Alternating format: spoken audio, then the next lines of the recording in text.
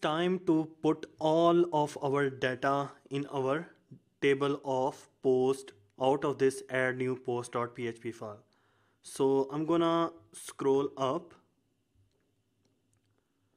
So we have all these includes on line 1, 2, 3, and then when the user will click on our submit button, we will get every single thing by using super global of post. So the first super global of post will get the title of our post. So if I scroll down to my form, here you can see that this form has the action attribute of categories. So first of all, I have to change this to add new post .php. The method will be post as well, but this time this form will have one more argument, and that is adding the ink type attribute. So this ink type will help us to get the image and save the image in our desired directory, because we have one field of image, this field of select image. So we can only work with this field if we add additional argument inside our form, and that is ink type. So I have to define this ink type, and it will be multi-part /form dash data. So I added just this ink type to handle the images. So after doing that, you can see we got this first div in which we have this input field that has the name of post title. So in order to grab this post title, we have to copy this name of this field. And now let's scroll up to the top. So we will have this variable post title, and we grabbed that one with the name of post title. Then let's see our other variables. So after our post title, we have this choose category that has the name of category. So grabbing this name of category, scrolling up, I will have this variable category, putting that category here. Let's indent it a bit. Then we have this select image field. So scrolling down to image field, here you can see this image field that has the name of image. So grabbing this one, scrolling up.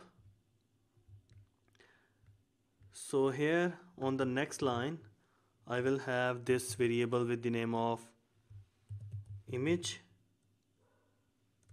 and we cannot use the post super global here because it's a image type. So we have to use another super global that is called files. So I will use this other super global of files that will take care of our image that has the name of image. And one more thing, we cannot save our whole image directly inside our database. We just save the name of our image in our database, and we save the actual physical image somewhere in our directory. So we will save our image in the folder of uploads, and in the database we will just save the name of our image. So out of this super global of files of image, I will just grab the name of my image. So this one will have the argument of name to grab the name of our image that the user is going to upload. So after that, we have to take care of another field, and that is last one of this post. So first scrolling down to the text area. So here is this div of post, and it has the name of post description. So copying its name, now scrolling up, So I will have this variable post text. So by using super global of post, I can put it here.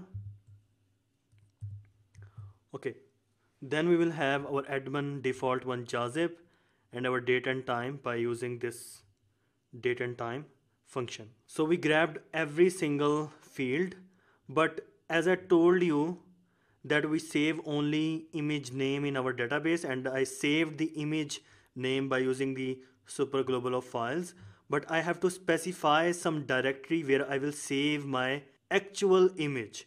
So here on line 9 I will have another variable with the name of target, and that variable will have the location of our image. So you can see this uploads folder. We will upload all of our images inside this folder of upload. So I will have this upload folder here, and then inside my upload folder we will save our images. So we have to save this image name that we got here.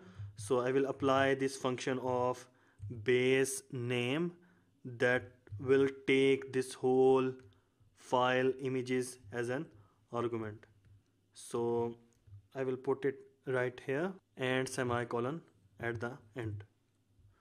So this target image will move our image later to this location of upload with one function that we will define later. So then here you can see on line 16 we have basic validation. So I will apply this basic validation on our post title. So here I will say that if my post title is empty, then you should say title can't be empty, and redirect to the same page of add new post.php.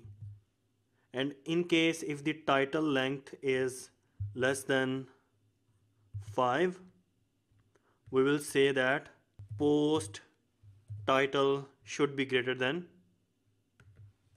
5 characters, and we will redirect it to add new post.php. And in case if the post description means this text area is greater than 1000 characters, because inside this field, let me show you its structure of this post table. You can see that this post has the structure of 1000 length. So I will say here in my code that in case if my post text is greater than 999, we will say post description should be less than 1000 characters. So when we don't have any problem with all of these validations, we will go to this else block. So we will have one query to insert our post inside our database when everything is fine. So now we will change all of this insert code according to this post table in the next movie.